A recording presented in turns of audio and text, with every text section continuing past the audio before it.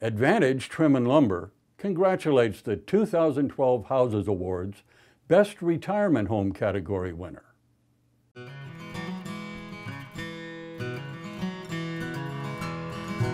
We are outside of Morris Hill, North Carolina, and Morris Hill is a very small town. We wanted to be in the mountains, but we didn't want to be on the top of a mountain. We wanted an area that was rural. Obviously, you know, the mountains were very attractive. Just the whole atmosphere of this place. You know, it is very quiet, somewhat secluded, but also very convenient to Asheville and all that Asheville has to offer. I'm Mike. I'm Joe. And this is our retirement home. Some of the clients' early requests were really based more along the programmatic things that they were looking for, as far as the types of spaces.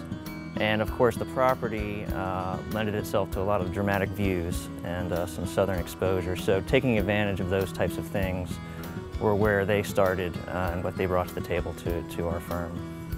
I'm Duncan McPherson and I'm the architect.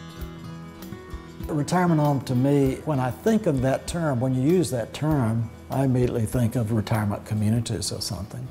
And that wasn't anything we were interested in. A retirement home to me means being able to have all of your living space, all of your needs on one area. The fact that you've got your kitchen, dining, bedrooms, bathrooms, laundry rooms, everything on one floor.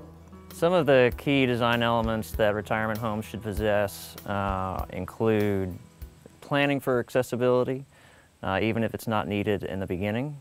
There are some ADA requirements that we looked at that do relate to clear floor areas, minimizing any transitions in the floor. One of the things that we also did is putting enough blocking in place in the walls for accommodating future grab bars. Often our clients don't really want to feel like they're in an institutional space, don't want to feel that imminent potential need for handicap accessibility. So planning for it without having to put it in place initially really helps save them costs in the long run and allows them to live in the house the way they want to today. We knew we wanted to live here for the rest of our lives, and I'm like everybody else probably. I think, you know, I've got a long life to go, and so we were looking for a place that my wife and I can be comfortable, but we can also easily entertain and just be a part of, really a part of the landscape.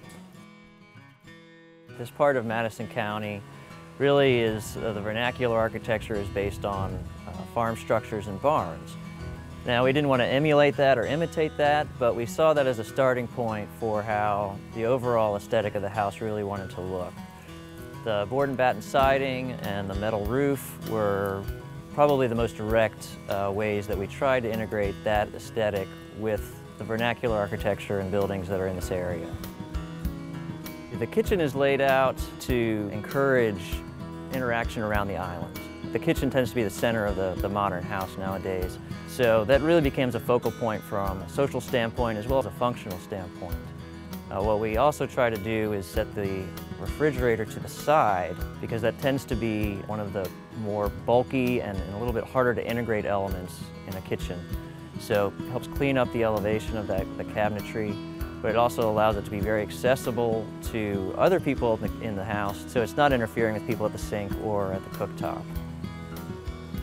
One of Joe's passions is books, and so finding a way to incorporate that book collection into the house was one of the design challenges they brought to us at the beginning. Again, we didn't want to dedicate a huge room or a lot of square footage to it, so the entryway became a way of creating some display space and also activating the space by putting that book collection and the cabinetry in what could otherwise be a somewhat boring hallway.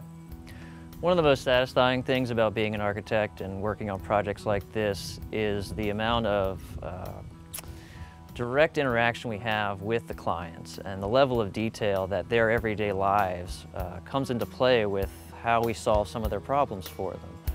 And seeing a client happy in their home that they plan on living in for the rest of their lives is just really one of the most rewarding parts about being an architect and working in this field.